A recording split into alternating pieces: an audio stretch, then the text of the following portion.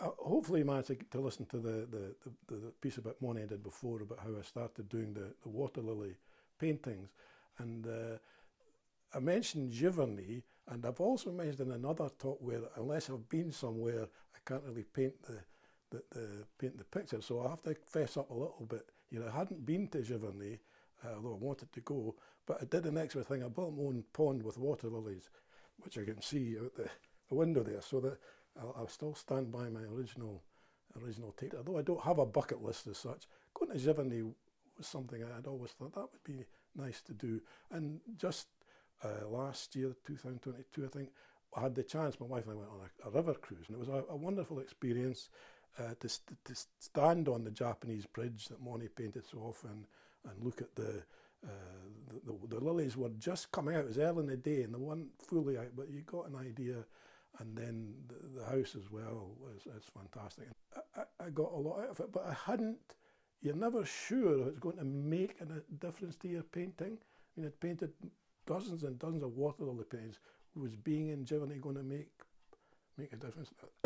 I think I came back and I had an idea. We'd try a water lily painting, and this was the first one I did on my return from Giverny. And I think, if I say so myself, I think there was a big, development in the work, having been there and immersed in it. So it proved, I think I'm right, you do have to be there.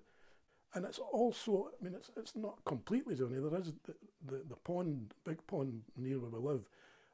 This idea of this, when the sun shines through it and through the reeds, and the reflections are things which I have seen before, but I don't know whether it gave it more authenticity or something, but it gave me more, maybe slightly more into my work. I try to make sure my work doesn't get overdone or overworked, because I think it takes away something, the freshness from it.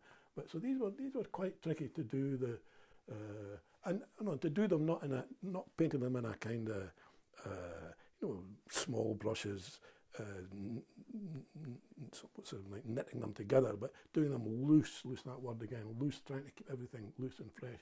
So I came up with this idea. It's still very liquid paint, but I've never had a water with just so much yellow. Usually this is the colour palette for the lilies, but I hope you get the idea there of shadow, sunlight, reflection. I think these are the things I was really after, and it's a dense painting. I think, again, as I said, you can look inch by inch and have something to see, even in the passages there. There's dribbly paint and things underneath which come through, which are all leave to and the unexplained. Really, that this what you'd have to say is, why is that there?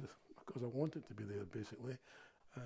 I don't think I paint much better than that. That's, if you want something better, you might be better going somewhere else, because that's about as good as I can do. I think something I'm very pleased with. Not that the other ones weren't any good, but there's just something about I felt maybe closer to Monet. Maybe just because I'm getting older as well. He was an old man when he painted these pictures. But there is a companion piece. This is obviously a summer painting, and there's a winter painting. I'm really thrilled that they're getting hung together in a big show, and people get a chance to see them and maybe get an understanding of what my work's trying to be about.